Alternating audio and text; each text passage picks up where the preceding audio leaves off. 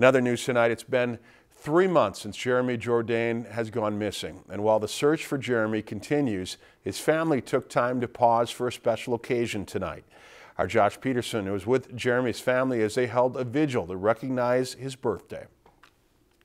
Happy birthday to you. Under a clear moonlit sky, friends and family of Jeremy Jourdain came together to mark a bittersweet event. Thursday, February 2nd is Jeremy's birthday. On any other year, this would be a celebration. But this year, it's a somber mood for Jeremy's 18th, where friends and family came to hope and pray for answers to help them find Jeremy.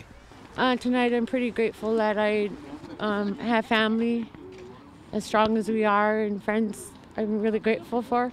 It's been 3 months since Jeremy has gone missing, but the cold temperatures didn't keep friends and family away.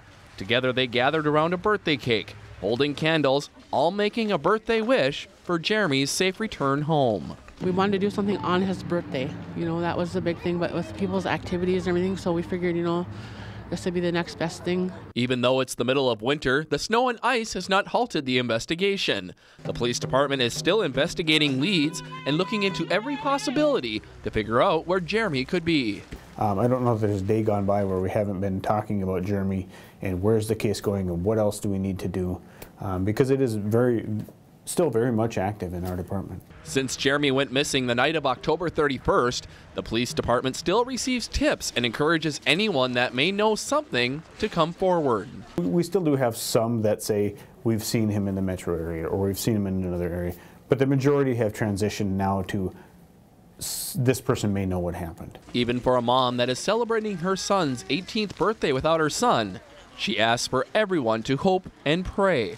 And if they know anything about Jeremy or his whereabouts, to come forward. If you know something, just please let us know. Please let the authorities know. Anybody, just let someone know.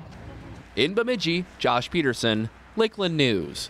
Jourdain is described as 6'4" and 175 pounds with short, dark brown hair and brown eyes. If you know of his whereabouts or have any information, you're asked to call the Bemidji Police Department at the number on the screen.